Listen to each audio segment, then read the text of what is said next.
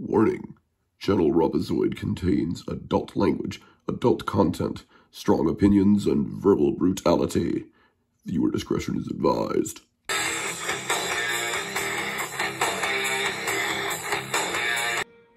Hello, fellow patriots. It is I, the Robozoid. And, well, I guess today is the big day. Election day. And, well, let's face it here. A lot of these people, they're gonna wake up bright-eyed and bushy-tailed for the whole thing, like Pawn Vanity and Liar Inkyham and all those people, the whole Fox News gang. But I got something a little bigger than that. You see, well, you remember how we mentioned that Donald Trump had gone on the Joe Rogan Experience podcast? And, well, quite frankly, it was a successful 3-hour interview, the way that everything was supposed to go, unscripted, off the cuff. And really, it was just Joe and Donald shooting the shit for 3 hours, and it wasn't scripted, and it turned out to be really good, as opposed to, let us say, Kamala Harrinan, who really wanted to control the interview on her turf and on her terms. She wanted the questions scripted. She wanted everything to go her way, and when it wouldn't go her way, and Rogan turned her down on that request, she backed out. She said, no, forget it. Well, in this clip I'm about to show you, well, here's where Rogan has a total turnabout on his feelings about interviewing Donald Trump, let alone even voting for him, because, quite frankly, it says a lot. The interview, of course, it's not with Trump himself, but this is actually done very, very recently with none other than Elon Musk himself. And so you're going to see this interview, and it's kind of a long one, so I'm not going to try to interrupt as much as I possibly can if I can avoid it. So let's take a look. By the way, I'm not a Trump supporter in any way, shape, or form. I've had the opportunity to have him on my show more than once. I've said no every time. I don't want to help him. I'm not interested in helping him. The night is still young. We'll see. If I have him on, the night is still young? Yeah. You think I'll have him on? I think you'll have him on. Really? Why do you think that? Because you'll have Putin on? And you're competitive as fuck. No. I think ultimately, I mean, you've had a lot of people that I think you may otherwise be skeptical. Would I have a good conversation? Which I think is your metric. You don't care about politics, so can I have a good conversation? And I think you had people like Kanye on, for example, and you had a great conversation with him. I think yeah, but Kanye's an artist. But Kanye doing well or not doing well doesn't change the course of our country. Yeah, but do you really bear the responsibility? An artist? That's debatable. Of our country based on a conversation? I think you can revitalize and rehabilitate someone's image. 2 years later. Oh, wow, I have some more big news, Megan. I'm just getting this right now. So somebody that's very, very respected asked me to do his show 2 weeks ago, and I said, why not? And to me, it's very big because he's the biggest there is, I guess, in that world by far. Somebody said the biggest beyond anybody in a long time. And his name is Joe Rogan, and he's never done this before.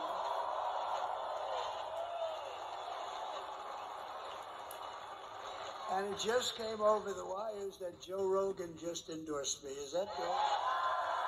Thank you, Joe.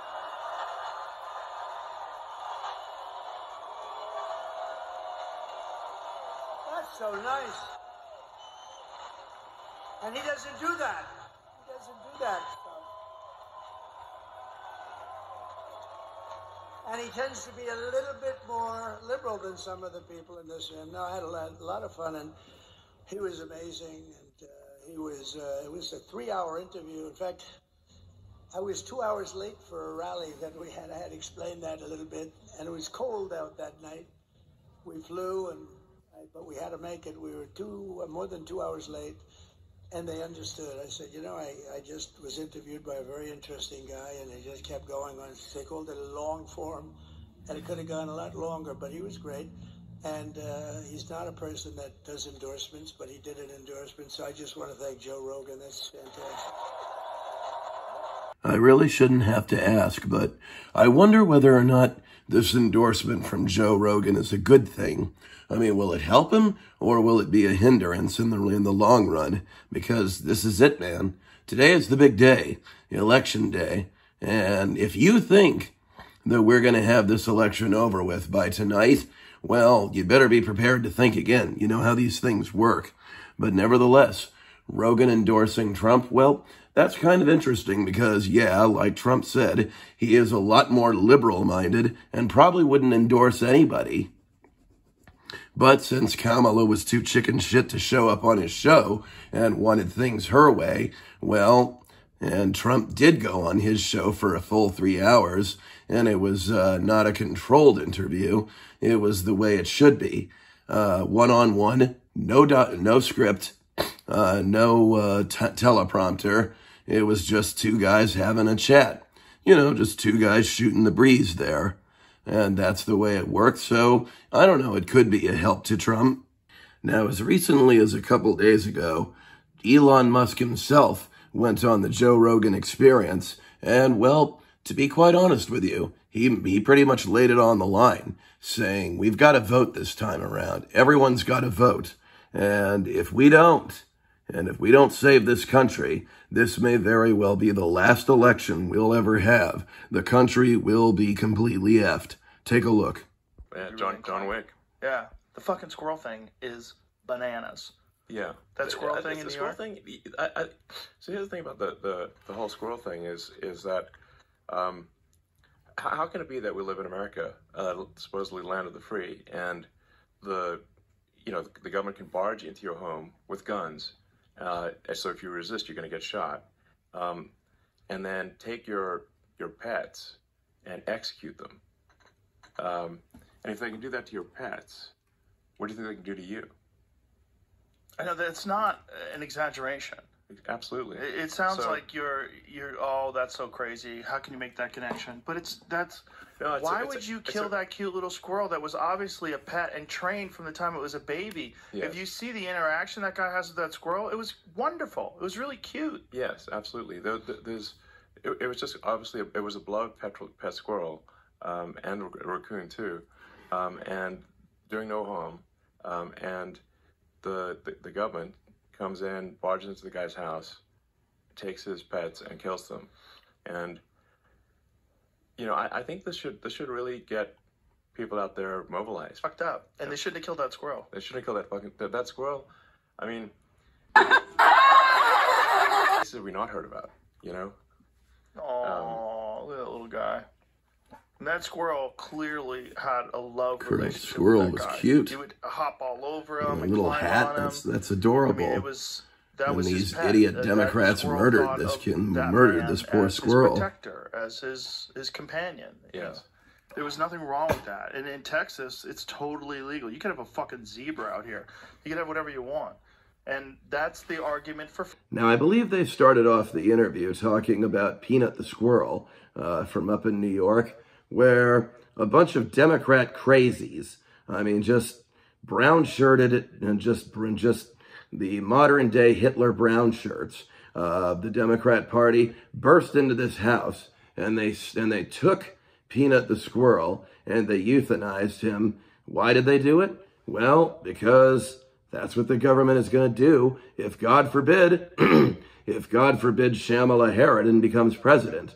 What they're going to do is basically break into your house and houses, and they are going to try to snatch up your pets and euthanize them because you shouldn't have anything, and that includes pets. Well, let me tell you this. This is one guy who, if the government tries to lay a finger on my cat, I will kill them with my bare hands. Trust me. I mean, I would stain my hands probably, and my hands would be redder than my blouse. The reason I'm wearing red?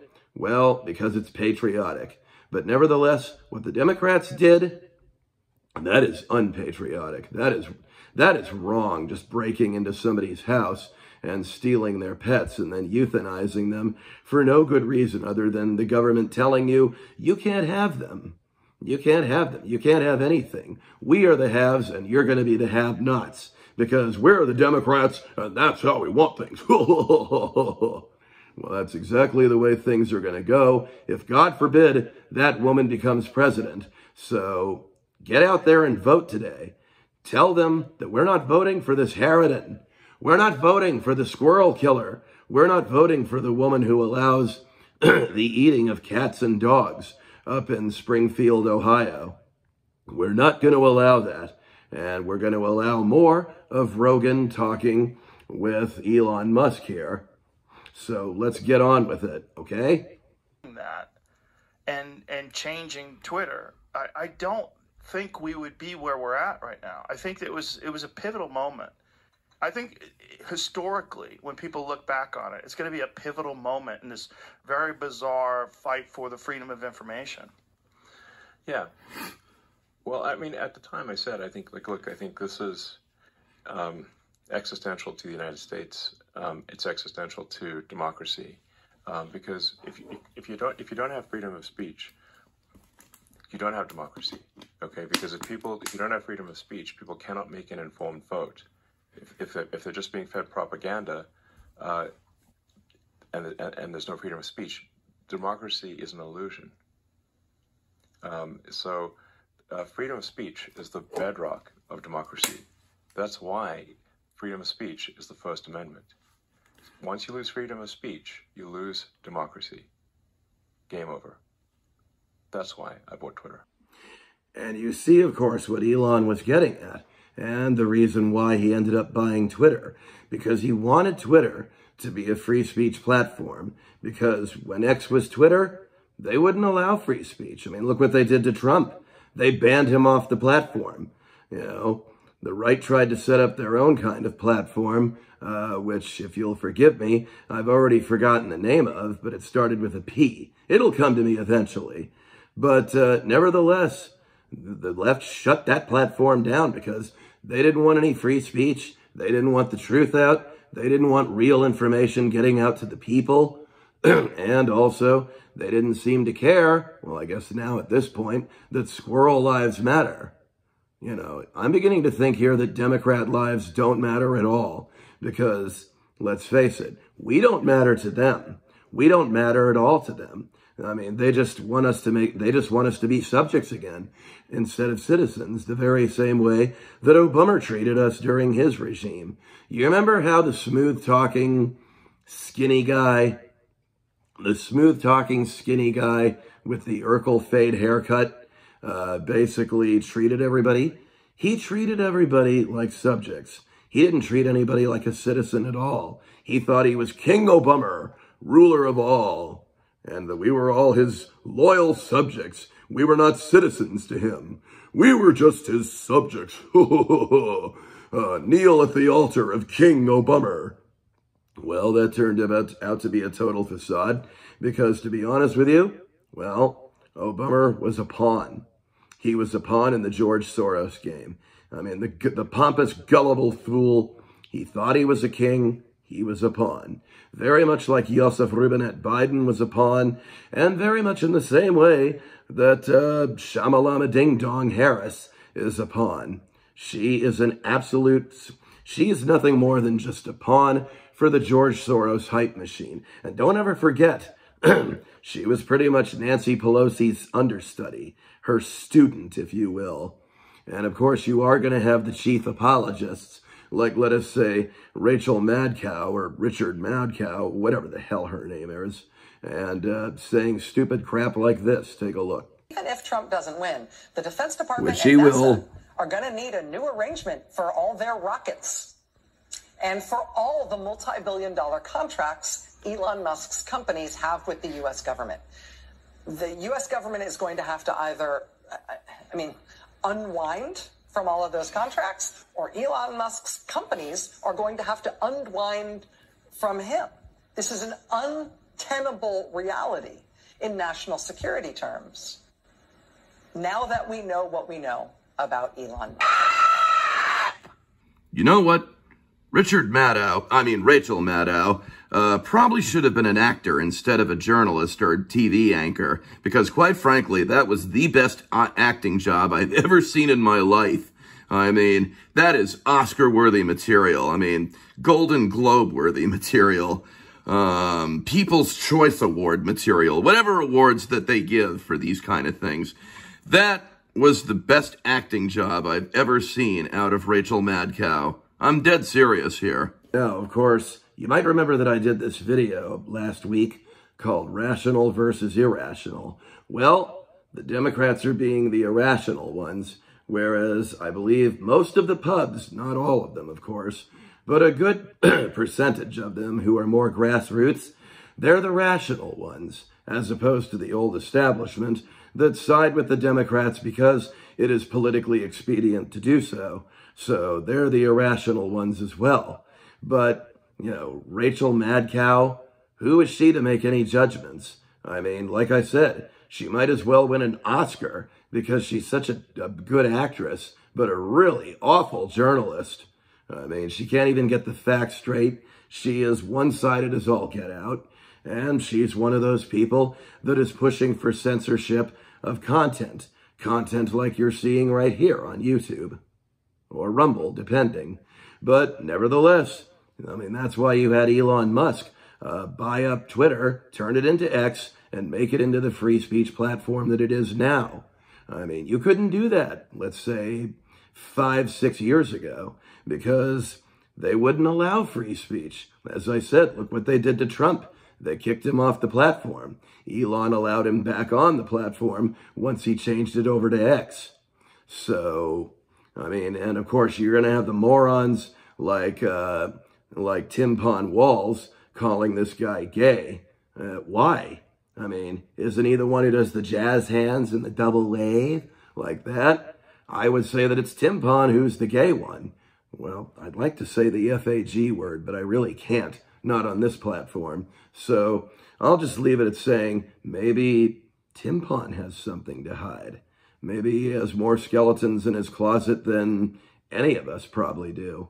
But nevertheless, let's just face the facts here.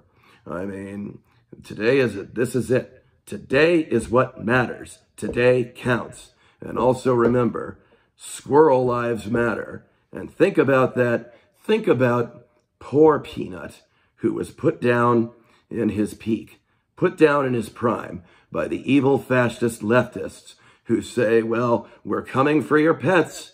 We came for your children. We converted them in schools. And now we're coming for your pets because you can't have anything. So just think about that. Meditate on that. And remember, get out there and vote today. This is your last chance.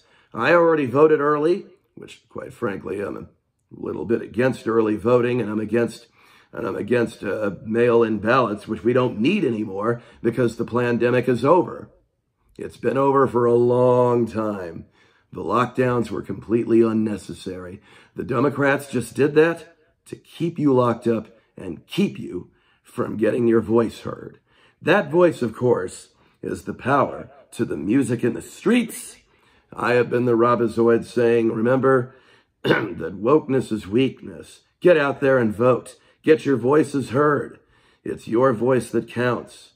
And also, of course, remember that, well, just be here or be nowhere. Now, depending on the outcome of the election, I might wear white if Trump wins. If Harris wins, I'll probably just end up wearing black because that's what we're going to be expecting for the next 1,000 years. When Elon said, if Trump loses, this could be the last election we'll ever have.